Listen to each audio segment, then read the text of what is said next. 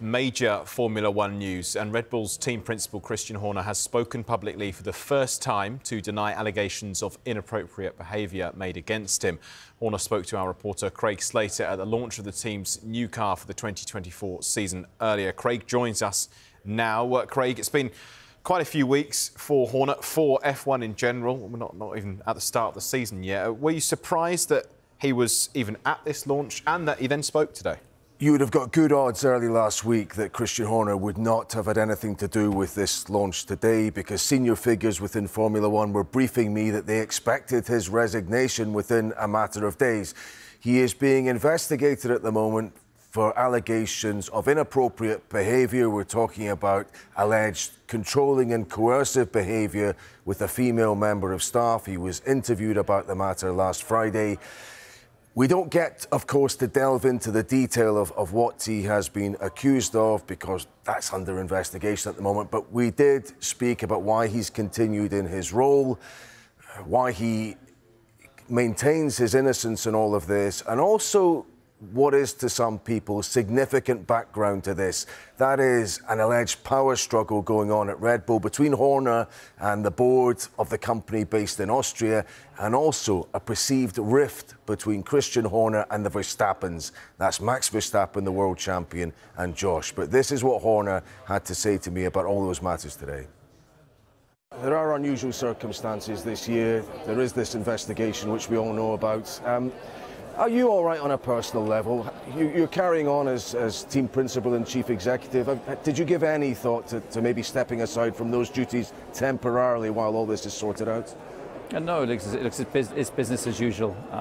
There obviously is a process. Obviously, I fully deny any accusations that have been made against me. But of course, I'll work with that process, which I hope is concluded in the near future. Is it regrettable that it's come into the public domain and inevitably put a big spotlight on the team? Well, of course, that's always unfortunate. But the team is strong. It's together, and yeah, today is an important day as we lay a marker down for the season ahead. I know there's nothing we can talk specifically about what's under investigation, but people are reading that there's friction between yourself and the office in Salzburg, some kind of power struggle going on there. Can you clear that up? Is any of that true? No, look, we're one team, we're one group. The support from the shareholders has been phenomenal, and without that support, we wouldn't be here. So no, that's not correct. And they're reading, well, it's the Verstappens people are mentioning as well. Josh and Max, no friction there, no kind of falling out? No, not at all. No, I was with Jos and Max at Silverstone a couple of days ago, and Max is very focused on his job. He's been very supportive, and I'm looking forward to the season ahead with him. And that goes for Helmut Marko too. I mean, you look like a united unit, but inevitably when there's something like this, people speculate.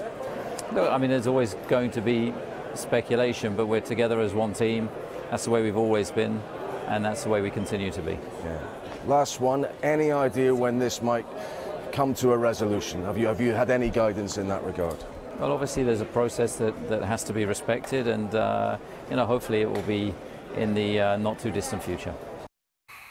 So Christian Horner there denying the allegations against him, and that's very much the headline, Craig. But behind the headlines, you were there, you spent some time with him. What was his demeanour like? How does he seem like he's handling all this? He looked exhausted today, without question. And remember, this is someone who's normally very quick-witted, very on the front foot in any kind of verbal exchanges. You can tell just how subdued he sounded there. I think partly that is deliberate. He knows this is a serious matter, that what we're talking about here. And of course, I think we have to remember that we're only hearing chiefly his side of the story. There is another party in all of this, his accuser. His sole accuser, it has to be said, a female member of Red Bull staff, but for obvious reasons, we're not hearing her side of the story, as it were. It's clearly been a strain at home as well. People will know that he's married to the former Spice Girl, Jerry Halliwell, as was Jerry Horner now. He talked about her off camera to me, about what a great support she has been in all of this. But he is determined to see this through. It impressed a lot of people that he was there today, went through the entirety of the launch. He has been carrying on his job as normal. I did ask him why not take the time off to focus on the investigation rather than continue with what is a hugely demanding job. He's been at the helm of this team for 20 years. I don't know whether he feels stepping away would be some kind of admission of guilt or not, but he is determined to press ahead. And he also said to me off camera, if I was not convinced of my innocence in all of this, I wouldn't be here today.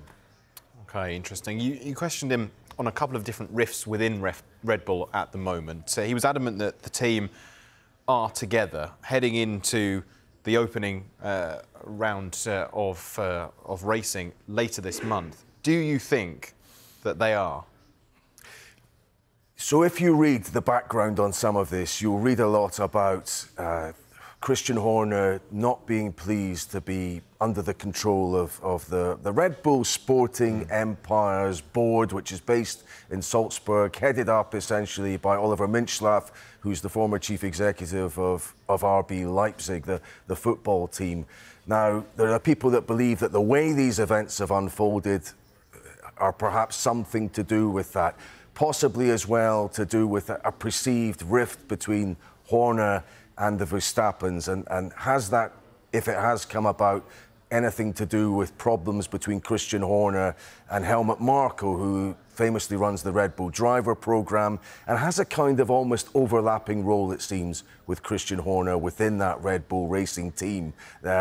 It's sometimes not quite clear who is steering the ship. I mean, Christian Horner is on an operational sense. Sometimes it seems Helmut Marko is on a strategic sense. Now, the Verstappens are extremely close to Helmut Marko. You see Jos Verstappen leaving the circuit almost every day with Dr. Helmut Marko. There have been reports that they had taken against Christian Horner because of a perceived idea that maybe Horner didn't want Marko such a prominent part of the Red Bull picture.